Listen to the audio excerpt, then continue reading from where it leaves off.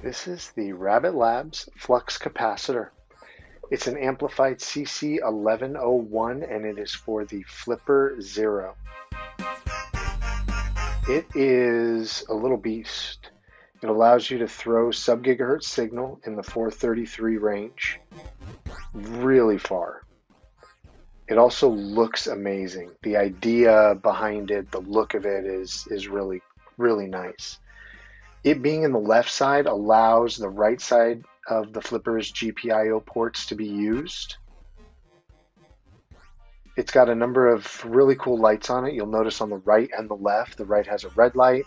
The left has this great green light letting you know that the amplifier's on, and then another red light on the left letting you know when you're shooting signal out.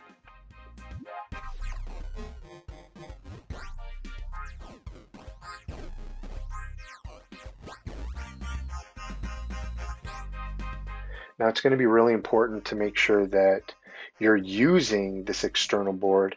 And the way you do that is you want to scroll to your sub-gigahertz. So you go to your menu, and in the menu you scroll, get to sub-gigahertz.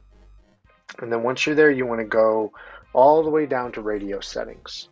And in those radio settings, make sure that you're using the external antenna and that the external power amp is set to on. That way you'll be using the flux capacitor that you've plugged in. And like I said, it is really just not only functional but beautiful. Really great design.